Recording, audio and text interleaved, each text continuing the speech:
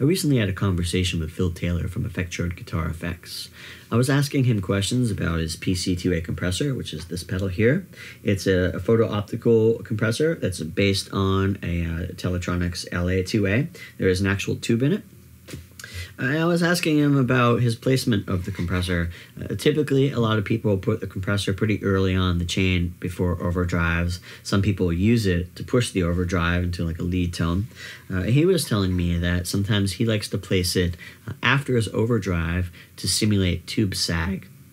When you get an amp really loud, like say 9, and maybe actually you start noticing it a little bit before then, but the biggest way to notice tube sag is like on 9 or 10. And you start hitting single notes or chords, you notice that the amp kind of it compresses when you hit the chords and the notes, right? It's really hard to get that out of an amp unless it's really cranked. And this has to be a tube amp, by the way. It won't work with a solid state amp. But I tried his trick, and I placed this after an overdrive pedal.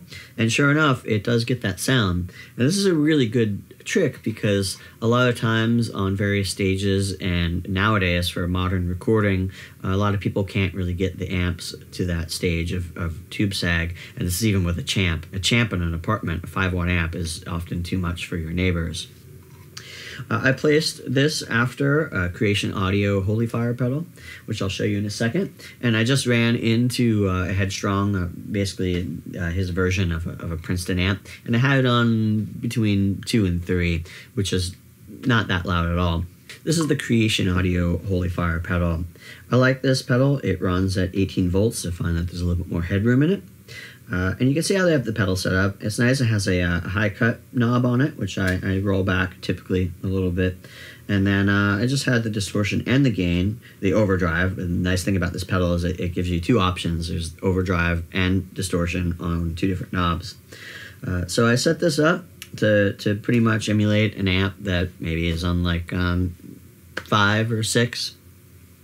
It's a fairly transparent overdrive pedal. To me, this pedal almost feels like a Fender amp with a solid state rectifier as opposed to a tube rectifier. But what's great about using the PC-2A is that's going to emulate a tube rectifier, and it's going to get a little bit of that squishiness in it.